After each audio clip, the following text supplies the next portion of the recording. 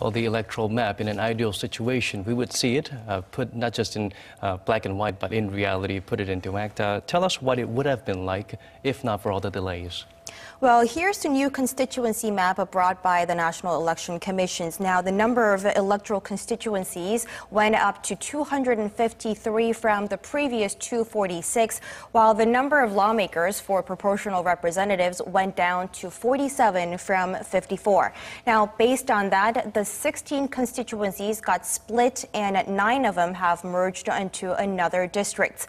Now, districts, as you can see in the map here, in Gangwon-do, Jeollabuk-do, Jeollanam-do, and Gyeongsanbuk-do provinces got smaller, while those in Gyeonggi-do, Chungcheongnam-do provinces and major cities like Incheon, Daejeon, and capital Seoul have gained extra parliamentary seats. Right, certainly the lawmakers are pushing themselves to do their part, and of course they can't see eye to eye all the time, but hopefully they will listen more and try to meet halfway a little more often, because we're getting too used to the paralysis at the parliament, and that's not something that we should be getting used to. Well, Simon, thank you so much for being here with us. Usually you're out there braving the cold, giving us the updates from the National Assembly. Shin Se-min, thanks again for those updates today. My pleasure.